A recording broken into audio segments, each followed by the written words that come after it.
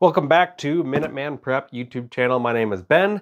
I'm going to be working with this Titan solar generator here, as well as these expansion batteries. These are 12.8 volt lithium iron phosphate batteries, and I'm going to pair them together for a 24 volt configuration, pair it with the Titan, which is a 24 volt battery setup. We have lithium NMC batteries. The main things I'm going to be testing is, one, can we successfully connect these batteries to this unit and discharge all of it collectively? So that way we can actually have 11,000 watt hours of battery capacity. And then the next main thing is, if these are fully charged and I let these sit connected to the Titan, will the voltage that drains on here bring down the Titan? Because these batteries here are not meant to stay at 29 volts when paired together, whereas these are. These sit at about 27 volts when paired together. And so there's a 2 volt difference, which is definitely a big deal. I want to see if this will drop from the 29 volts that it reaches when connected to this and brings these batteries down to 27 volts. So a lot of testing this video. Stay tuned. It's going to be a good one.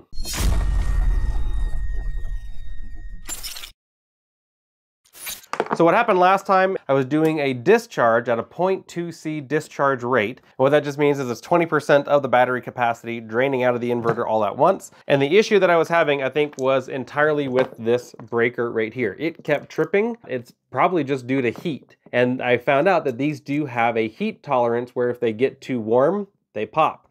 And that is where it is tripping and causing the issue. So this is the old one. It's got a bunch of rattling inside. I'm not sure what happened to it. I'm ditching that. Point Zero Energy was nice enough to support us by sending another one of these cables, and it has the same breaker on it. However, I have heard many people say that they have continued issues with these breakers. So if this breaker fails again, I'll have a different breaker that I'm going to replace this with, and I'll do the test once more. So this video is going to take me a few days. Again, if you appreciate that, make sure to like and subscribe. I'm going to go ahead and get these batteries matched in voltage to these batteries so I can safely connect them. That's why I've got the eyeglasses here. And then I'm going to start the test. I don't want to bore you with all of that. All I'm going to do is take this battery cable, link these two batteries together here on the positive and negative, and then take these positive and negative right here, connect it to these eyelets on that cable, plug it into the side, and we will be good to go. They are balanced, they are ready to go, but I want to top this off all the way to 100% and then do the discharge, and that's going to take a few hours for this to fully charge up. Okay, it is now after 8 o'clock at night. This is finally done charging. Now, there's still a little bit of power going in. We haven't officially reached 29 volts. This will take another couple of hours for it to hit that 29 volt mark. Once it hits 29 volts and is between 29 and 29.1 volts, it's supposed to reset the screen. In my last video, I talked about this, but my mic wasn't working. You push this up arrow right here, and you automatically force it to read out 100%. So now I have 422 amp hours at 100%. So now that we're almost up to 29 volts, I've reset the screen. What I'm going to do now is see what voltage the battery is at on here and then on here. And then we're going to leave this all night long and see if it changes at all in the morning. It should adjust quite quickly because the voltage on each of these batteries likes to be at 13.5 volts for 100%.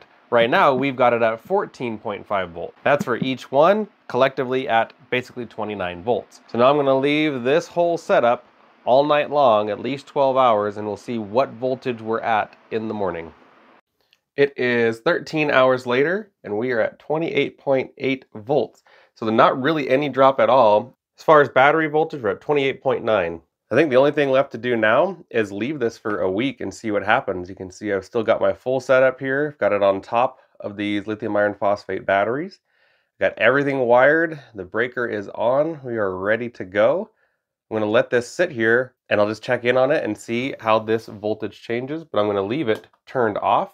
So that way there is absolutely no drain from the screen. We know that the battery is at 28.9 volts and that the screen says 28.8 volts.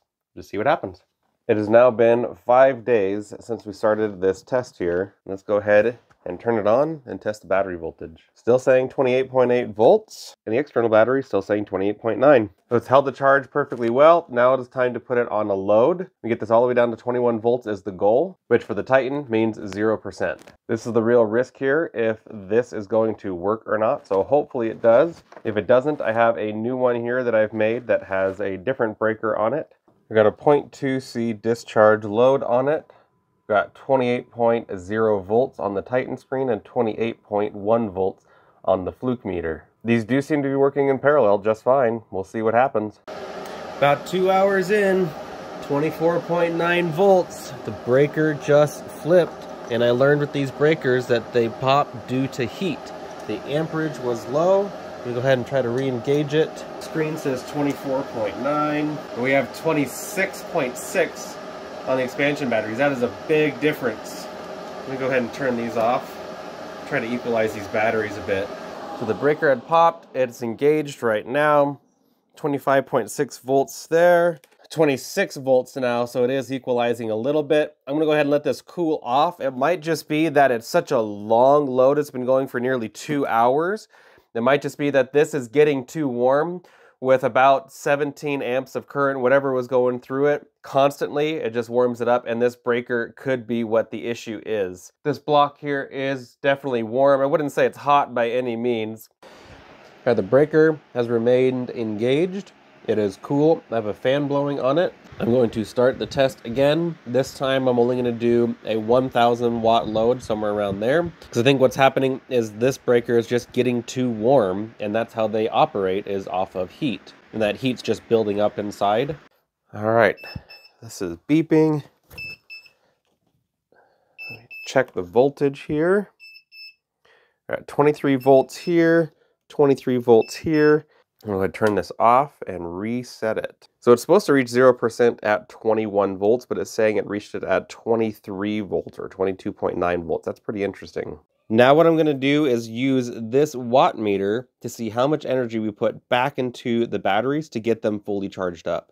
Well, it took a lot longer than expected, but we finally have it fully charged up 100% here on the screen. We're at 29.0 volts on the screen. Let's go ahead and check the volt meter. 29.1 volts. That's perfect.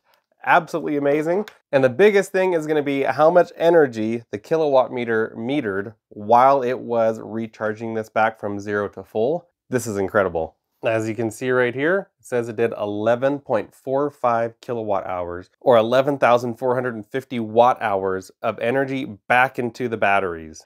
And the reason that's a big deal is because that shows that it did indeed use the entire battery capacity, and that we actually got more than the rated battery capacity to go back in, which is quite incredible. Now I've got a third special test that I'm going to do on the Titan here, one that I've never seen done before because it goes against the recommendations from the manufacturer 0.0.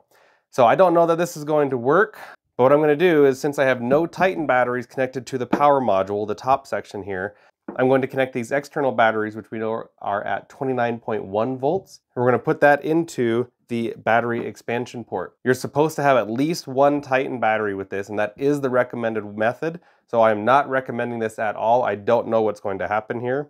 I've got the breaker turned off. I'm going to go ahead and plug this in and engage the breaker. Okay. And turn it on. No way. It worked, but it's saying 28 volts on the screen, not 29. It is indeed 28 volts. You can see that there under my arm, 28.1 volts. As soon as we disconnect these from the Titan batteries, then the voltage dropped greatly. Definitely not going to work with the screen here, simply for the fact that it's not going to hold 29 volts there. So I think that's why you have to have the one expansion battery, is that's going to set the voltage parameter for the Titan to operate properly.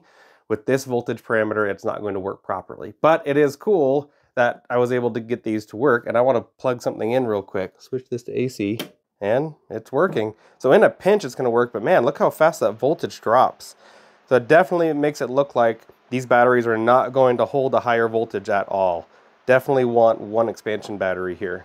Test number 1 was, will it hold voltage? And the answer is yes. We left it sitting for almost a week, and the batteries maintained their voltage with the Titan battery at 28.8 volts. Test number 2 was, will it drain the entire energy capacity of the batteries? And the answer is yes. And we confirmed that this morning by having it recharged from a wall outlet using the kilowatt meter. And then test 3 I added on because I wanted to find out, and people have been asking, can you run the Titan with external batteries only? And the answer is yes, but It's not recommended because you're not going to get the proper voltage out of here. So in a pinch, you could do it, but you're not going to have the screen read out properly. The voltages are going to be messed up. So not recommended. Have at least one Titan battery with it, and that should fix those issues. I absolutely love the Titan solar generator. Its only weakness is that it doesn't do 240 volt power. So if you need 120 volt power, then it's definitely a really, really good option. It's a very powerful option.